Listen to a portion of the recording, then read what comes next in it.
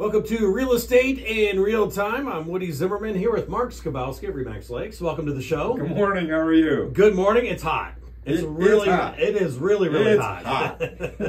I'd go on and on. There was some comedy show where it's not just hot, but it's, well, I don't know if it was Richard Pryor or not. Which, if it's Richard Pryor, I can't say you what. can't say it here. Eddie Murphy. Eddie Murphy. That's right. Eddie Murphy. No. Eddie Murphy, which I still can't say what he said. Yeah, is that the ice cream man? We'd be getting bleeped. Yeah. We'd be getting bleeped. Yeah. But it's hot. That's all I know. It is hot, yeah. But we'll take it. It's summer. What are you going to do? Right, exactly. And hey, it's, this is lake season. We're in lake country, you know, and so it's good for us. Yeah, it's perfect. Yeah, it's perfect. We'll take it. And the housing market is hot. It's picking up. It is. For me personally, yeah, it is. But as we talked about, it's been moving up through the year. April was a bit off, but May recovered really well. Yeah. Interest rates have been holding, right around that 7% mark, sometimes a little lower, sometimes a little bit higher. And I guess kind of looking at today's show, the thought was, let's talk about, for buyers, control what you can control. You can't control everything. Mortgage rates and you. Yeah. That's the idea. So, many times people say, well, I'm going to wait till rates fall, or I'm going to wait till prices fall, or I'm going to wait till this happens or that happens. And I guess the whole purpose of today is control what you can control. So many folks were thinking, hey, the Fed met last week, we're going to get a reduction. Or anytime the Fed meets, they think, hey, the prices are going to change as a result, or the mortgage rates are going to change as a result of what the Fed does. Okay. The Fed does not establish mortgage rates. They establish the rate that they charge banks to loan them money back and forth. That's what the Fed is doing. Okay. So banks then make their own decisions. That's why banks have got different rates. Right. You always see a list of different lists. Yeah. Because everybody chooses. They have their own set of fees. They've got their own, how much do they want to make? So if they're paying, and ultimately the Fed wants to get the federal rate down to 2%. Well, if that's the case, then banks can obviously charge us less, because they're making the difference between that 2% rate they're being charged and what they're charging us. Okay. So the federal funds rate is what the Fed charges banks for loaning them money back and forth. Okay. And it's a big mess. I get it. It's deeper than what I totally understand. I've got the 30,000-foot view, but many people hear that in the news. Well, the Fed met and they're going to reduce rates. Well, I'll just wait because my rate's going to go down. Mortgage rates, lenders are competitive. They're all throwing different programs out there trying to keep buyers or borrowers, whether it's a home equity, whether it's a mortgage, they are competing against each other. And many times it's, we've gone away from the service sector, so to speak, right? Walking into a bank, knowing your banker. I know my stepfather, that was one of the things I always said, always know your banker. Yeah. Do you know your banker? I mean, I know a couple of bankers. Yeah. But I can't say that I'm in it's my different. bank. I mean, it's different. I haven't walked into a bank, like the weekly go cash your check and stuff like that. That doesn't happen anymore. It doesn't happen anymore. And that was the time that my stepfather, that was his thing. Yeah. You need to know the people at the bank. Well, it's all online now. Yeah. Right? You can deposit checks, withdraw, you pay your bills online. How ACH, often are you in that brick and mortar? Yeah. So, those days are gone, pretty much. I mean, there's still some walk-in banks that you can go and be serviced at, but those banks are competing, and, their rates adjust according to how much do they want to make, given what the Fed rate is, what their fee structures and all of those things. It's competition. It is what it is. So can you control that as a borrower? No. Can you control what the Fed rate is? Nope. No. What you can control is what you control. And one of those things is your credit score. Yeah. Right? So a lot of times, rates are high, this, that, and the other thing. Well, that's perfect, but if you've got really good credit, you're going to get a better rate than what someone who doesn't have really good credit. It's just, that's good business sense. Yeah, right. Right? So if I've got somebody that's got an 800 credit score and somebody that has a 640 credit score, the 800 credit score has proven through time that they are a better risk to me as a lender. So would I not give them a better rate or better terms or something, an improvement over what somebody at a 640 credit score is going to receive? Yeah, of course. So, you know, many times we try to push out, well, they're trying to take advantage. Well, guess what? What have you done to prove that you're okay?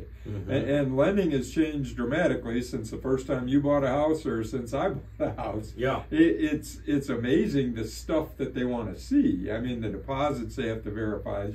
And a lot of that is due to regulation for them. Because many banks, they don't hold those mortgages from now till when it matures at 30 years or 15 years or 10 years. So if they sell those loans, so in order to sell the loans, all the I's have to be dotted, T's have to be crossed, because they're going out on the market and selling those loans to other entities that will ultimately receive your funds over the next 30 years. So gone are the days of the local bank holding your mortgage. Yeah. You walk in the door, you pay your mortgage once a month to Molly, who's at the front desk. Yeah, right. Yeah. You know, you're not in there doing that. They're not holding it. Now, many banks do retain servicing, so they may sell the loan, but it's seamless to you. You're still sending your payment to the same place because everything else is happening in the background. Right. All stuff that is, you know, we can't control, and that's the theme of today's show is control what you can control. And after the break, we can talk about some other things that you can control that will impact your interest rate and getting a mortgage. All right, very good. You're listening to Real Estate in Real Time. We'll be right back. Welcome back. You're listening to Real Estate in Real Time. I'm Woody Zimmerman here with Mark Skabowski of RE/MAX Lakes, and we're talking about control what you can control. Control what you can control in the mortgage process. I'm not giving life lessons. I was going to say, it sounds like life skills. We're not giving life lessons, right? I got enough of my own control issues, right? I'm not going to pass those on to other people, but... So, you know, we talked about keep your credit in good shape. Yeah. That'll help you as far as the finance side goes, the mortgage rates. So credit score. The other thing is your loan type. And that goes back to, I don't know, last week or week before, we talked about, you know, getting your savings in order to be ready to buy a loan, to make sure that you're in good shape. Yeah. So with not only just your savings, but your budget, all of those pieces. So the credit score impacts the rate that you're going to get, but also the type of loan that you're going to get. The rates are different.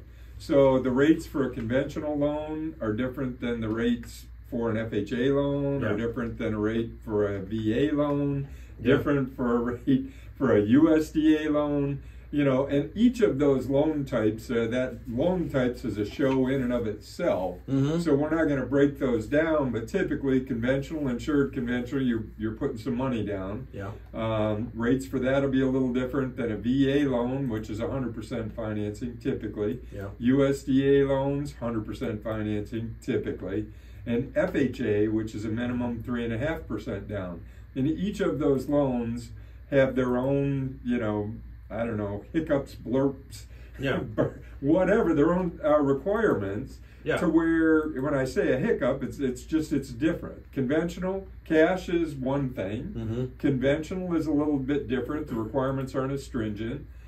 FHA, USDA, VA, there's some other things that are attached to those. Yeah. So the loan type impacts what your interest rate's going to be. So can you control that? Yes, you can. By having down payment and being able to go conventionally, you can control the interest rate that you're going to be charged, right? But doesn't mean you can't buy a home if you're going 100% financing. Yeah. Because the program's out there to use, you just don't have to have as much money in the bank in order to do that. My first time was FHA. It was a less down payment, but a higher interest rate. Right, higher interest rate. So can you control that? Yes, you can, because many times people, well, I can't do such and such. Well, your credit score is a big driver to that. Yeah. Secondly is, how much money do you have available? What kind of funds do you have available? Which you can control by saving to be ready to buy. Right. Right? So the interest rate is going to be impacted by the type of loan program that you choose.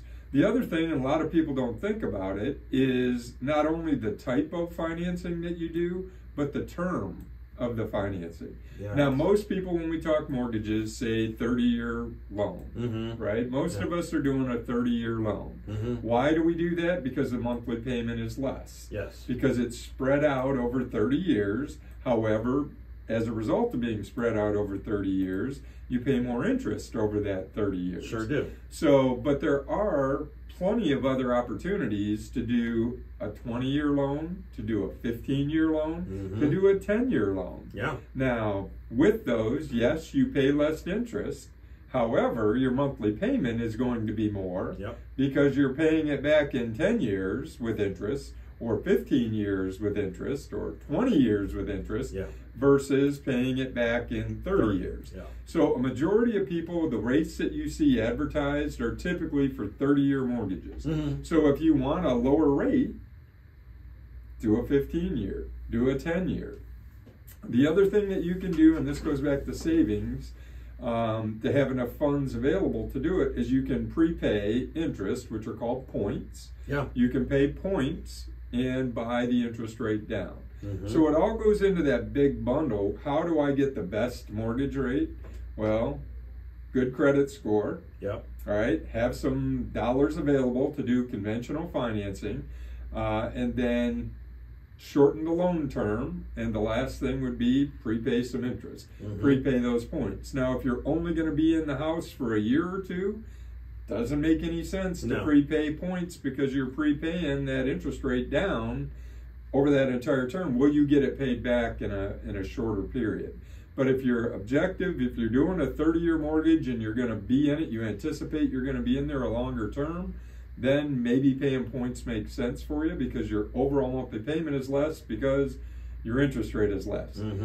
Whew. That's a lot. That's a lot of stuff. It is. It's a lot of stuff. And that's where the lender that you work with is very important. That's true. To guide you through the program. Right. But for you, you can control certain things, keep your credit up, save your money if you're getting ready to buy a house, and make a good decision for you and your family. Yeah. So, and you always say, go with a local lender. Yeah. Because then you can control some of those things a little bit better. Because one time I did go online and I hit one of those places where banks call you or whatever. Yeah. I had 50 banks calling, you know. Within a minute. Yeah, right? within a minute, right, yeah. Right, so right. Anyway, so no, that is great information. Control what you can control. And you hit on some very good points. If you'd like to continue this conversation with Mark, make sure you reach out. Sure. Website, skabowskiteam.com. Phone numbers, 574-527-0660. You can always email me, mark@skabowskiteam.com. We'll get this up to YouTube, so check out the channel. Just, search in the YouTube search bar, Skabowski Team, you'll find us. All right. Sounds good. You've been listening to Real Estate in Real Time. Have yourself a wonderful weekend.